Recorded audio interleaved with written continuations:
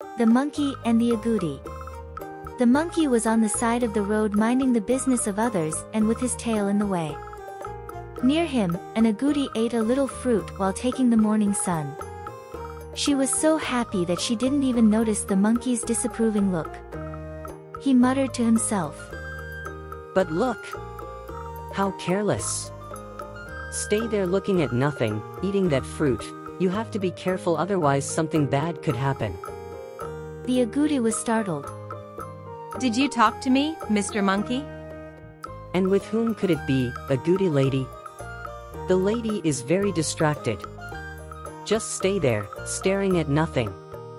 Look, a car can drive down this road and rip your tail off, replied Monkey. The agouti was startled again. "But I don't have a tail, Mr. Monkey." That's what you say.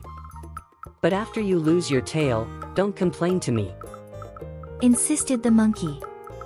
Then an ox cart came slowly along the road. It came with its horse and slow moan, leaving 2 trails along the road. And the monkey kept talking. "Agouti, pay attention. Watch your tail. Here on this road a lot of ox carts pass by." Agouti, more and more amazed, didn't even know what else to say. The bullock cart approached slowly and that low rumbling could already be heard. And the monkey, while slowly swinging his tail extended on the road, continued to give advice to the agouti. The tail is a very important thing. Don't let it loose around. Look, just listen, an ox cart is approaching. If you don't pay attention, you might lose your tail. Then you'll be complaining. And the agouti got upset. "But, Monkey, I can't lose something I don't have." Oh my God, she's rude. Then don't say I didn't warn you, replied the monkey. At that very moment the bullock cart was right on top of them. The monkey, so worried about the tail that the agouti didn't have, forgot his own.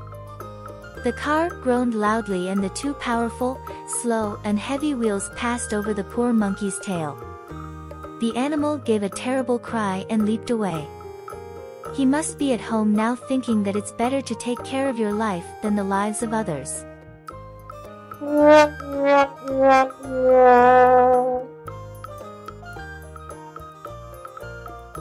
Hi little friend, did you find me in the story?